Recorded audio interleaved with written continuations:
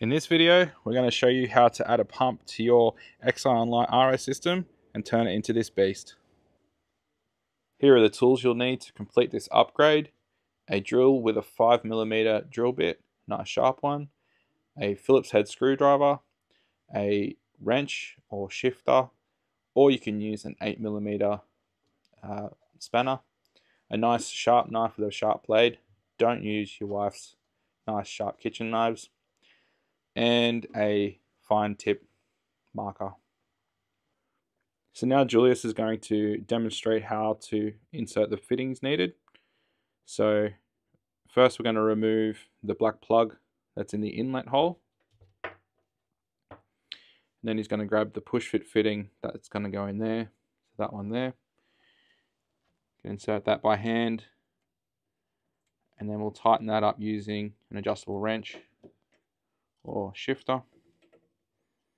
These don't need to be mega tight, just nice and firm in there. Basically the thread should go all the way in until it bottoms out.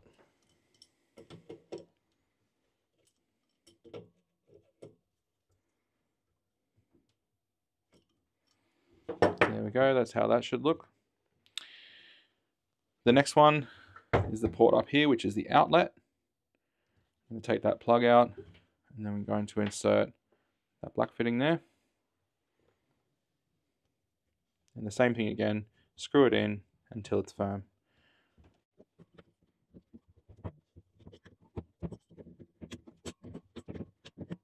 Now that the pump has been assembled, you can grab that and put it to the side and bring up your RO system. Now we have the RO unit on the table. You're going to go ahead and remove the outlet hose from the pre-filter housing, and you can just put that up and out of the way. And now we're going to remove the 3/4 inch tap adapter. Set that off to the side. We're going to reuse that. And now we're going to take these two plumbing fittings off, and you can undo from just that one hex there, as Julius is showing us, just using your adjustable wrench there.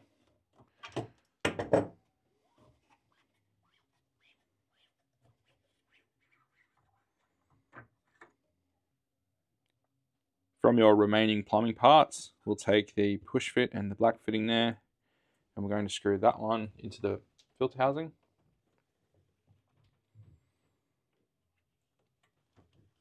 Make sure not to cross thread it. Do a few turns by hand and then finish off tightening it with the wrench until firm.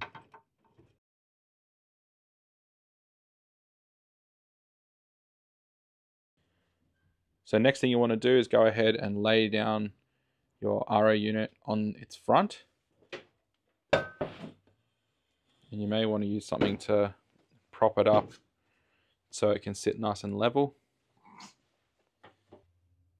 So now you should have remaining your pump, your plumbing fittings, hardware, screwdriver, and the marker pen. So Julius is now going to grab the pump, and we're going to sit it on the trolley where it's going to live. So you notice he's slid the plate up against the part of the trolley there, and you basically want to get it so the holes here are lined up with the center of the tube. So we can see that down here. They're running sort of center of the top of the tube there. Now if you have an older RO unit, the Exxon Lite, your valve here may be sort of facing fully upwards, in which you may need to mount your pump a little bit higher, and that's why we've left this hose a little bit longer, so you can allow for that. Or if you can rotate your the gate valve here so it faces downwards, and then you can have your pump sat down a bit lower. On the newer units, they should be on an angle like that. So now that's situated there, we're going to mark some holes, and we can get to drilling some holes. Is that nice and center on the... Yes. Yep. So mark some holes there. A little bit trickier on this side, but much simpler on this end.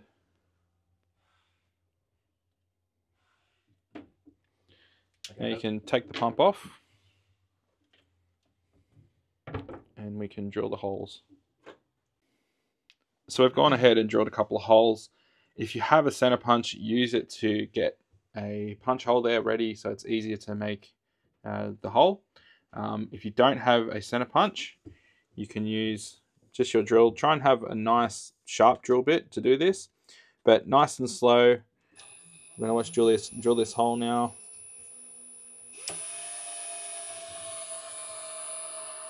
And you'll slowly get started, and we're going to drill all the way through both sides of this tube.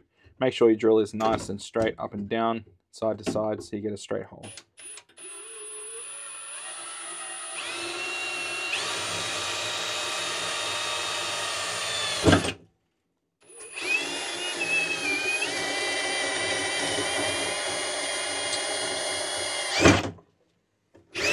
If you have a countersinking tool, you can use that to clean up the edges of the holes. This is not totally necessary. You could also use a little bit of coarse sandpaper just to get rid of the burrs on there. Now that your holes are drilled, you can grab your pump and set it in place where it's going to live, making sure to line those holes up. And now we're going to take our 4 bolts with washers and nuts. I'm going to take that nut off the washer, and then the bolt is going to go from the front side of the RO unit,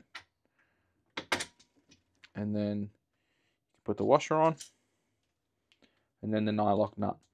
Now you want to be careful when tightening up these nylock nuts. They have a small nylon ring, if you can kind of see that dark ring there on the nut. If you tighten these up too fast, they can gall up and get a little bit stuck. So it's good to just tighten these up nice and slow. You'll use the Phillips head screwdriver on the underside of the nut, and then you can use a shifter on this side of the nut to hold it as you screw it together. Once you've got all the bolts and nuts just put in there like this, you can actually stand the unit up and tighten them up that way if you prefer, or you can do it laying down. Alright, we've got the X-Iron Lite stood up now. You can see the bolts aren't tight yet, so Julius is going to go ahead and tighten up that shifter there until it holds that nut securely. Go ahead and use that screwdriver to tighten it up.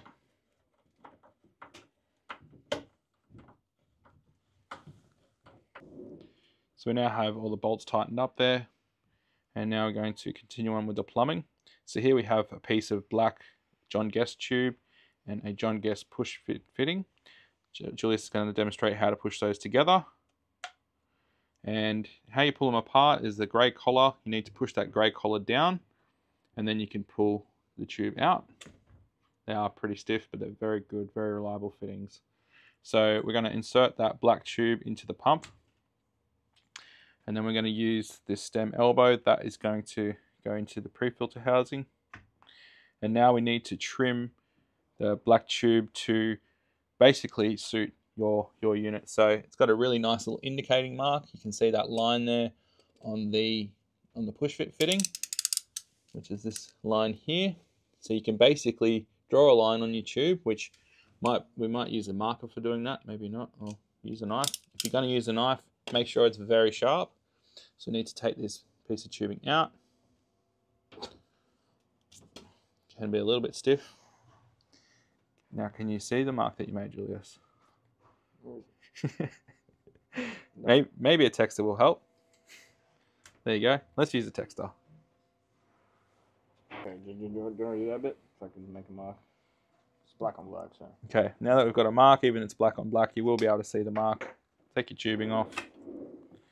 And then with a really nice sharp knife, nice slow forward and backwards cuts, and you can cut through that tube. If you try and just push down it with a sharp blade, it'll kind of kink the tubing a bit, but we want it to stay nice and round. You can also work this tubing. You can sort of bend it a bit to get it nice and straight if you need to, but we've just inserted that there, and you need to actually take that fitting out, push fit that end in, and you can come around and push it in just like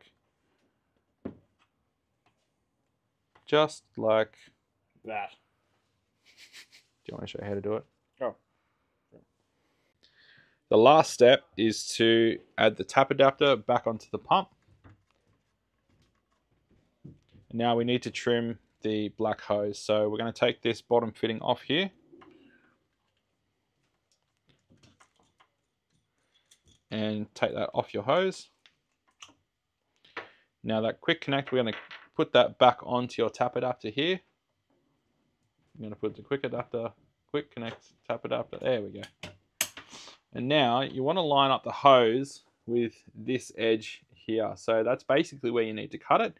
Maybe cut it a little bit lower just to give yourself a little bit of wiggle room, but use that nice sharp, oh yeah, mark it, very good. Use that nice sharp blade to give it a nice clean cut. You can take the hose off to do this. So nice long blade, back and forth motion. You'll get through that pretty quickly. There we go.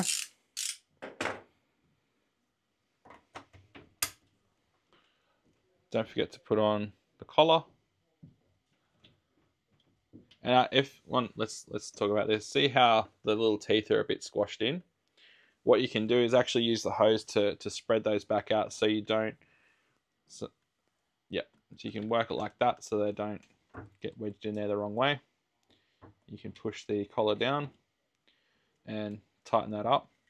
Now if the hose is being a little bit tight, or if it's really cold, you can hold the end of the hose in some boiling water. So boil a kettle and just put some hot water in a mug.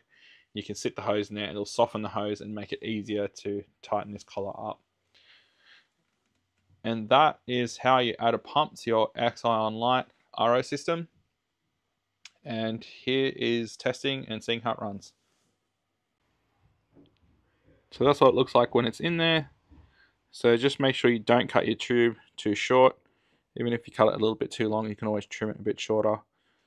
But that's how it will look when it's done. Now we have to trim one more hose. I'll show you that now. The last step is to add the tap adapter back onto the pump. Now we need to trim the black hose. So we're going to take this bottom fitting off here. And take that off your hose. Now that quick connect, we're going to put that back onto your tap adapter here. I'm going to put the quick connect, tap adapter, there we go. And now you want to line up the hose with this edge here. So that's basically where you need to cut it.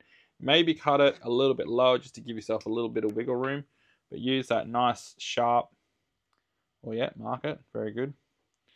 Use that nice sharp blade to give it a nice clean cut. You can take the hose off to do this.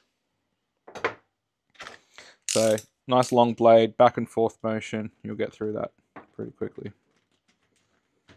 There we go.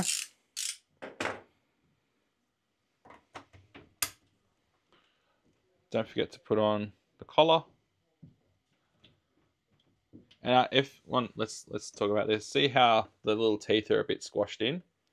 What you can do is actually use the hose to spread those back out so you don't, so you can work it like that so they don't get wedged in there the wrong way. You can push the collar down and tighten that up. Now if the hose is being a little bit tight, or if it's really cold, you can hold the end of the hose in some boiling water. So boil a kettle and just put some hot water in a mug. You can sit the hose in there and it'll soften the hose and make it easier to tighten this collar up.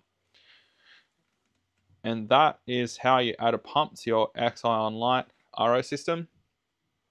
And here is testing and seeing how it runs. Okay, we have the X-Ion Lite with the pump set up here in our testing station. We've got water running through the unit. The water's being purged out. The air is being purged out of the system now. Julius is going to go ahead and plug in the BTA lead to the Anderson plug, which this all comes pre-wired when you buy the upgrade kit. This is the 120 amp hour battery pack that we sell at Window Cleaning World. Use this for testing. We've got a setup going through this hose reel here to mimic using a hose reel, and some pole tube here so we can show the different flow rates. So now that the air has been purged out of the system, Julius is going to go ahead and crank that waste valve down, I'm going to start to see water come out here, probably some air bubbles as well. I'm going to try very hard not to get our battery wet. Now your results are going to vary a little bit depending on your hose setup that you're using, the brushes you're using, how long your hoses are. But this may not look like a lot of flow. That's because this hose is all coiled up inside that hose reel there. But we can see there's still a bit of air in the system purging out. Now when we turn the pump on, we don't want to have the waste valve cranked all the way down, so you know, minimum waste flow coming out. We do want to have you do want to open it up so we can then adjust. So this is pretty much max flow without the pump, and you can use this unit without the pump being on. Okay, we can see this is about the maximum flow coming out of this setup currently. It would increase if we had this hose run out all the way, but for testing we're just going to show this. So Julius is actually going to open up that valve a little bit, and then we're going to turn the pump on, and then we can decrease that until we've got the optimal flow we want. So you can go ahead, turn that switch on, we'll hear the pump crank up.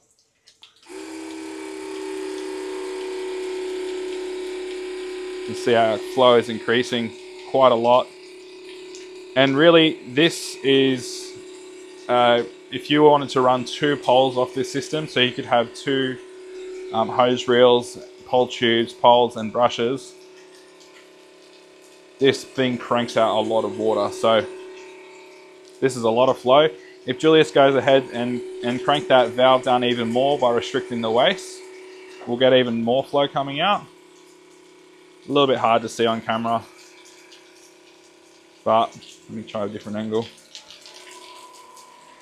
Yeah, it's quite a lot of flow. Now this is only coming through 8mm pole tubing, so there's only so much you'll see coming out. But yeah, you could have two hose reel sets going off this thing, and it'll absolutely crank out a lot of flow for you. You can show the comparison here. So the pump up. So this is it's just getting a bit blown out by the sun. Okay, here we go. So this is pump off, and this is pump on.